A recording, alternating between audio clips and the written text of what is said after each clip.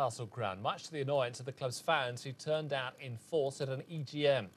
A majority vote by the shareholders gave the Hearts board the go-ahead to sell the stadium to a house-building firm for £21 million. It means the club will have to play their games at Murrayfield while they search for a new ground.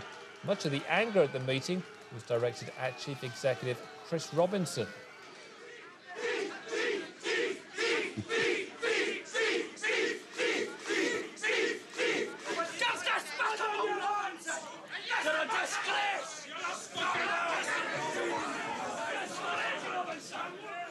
I can honestly say I've never had a meeting as stormy as that in all my years in politics, both in local government and in Parliament.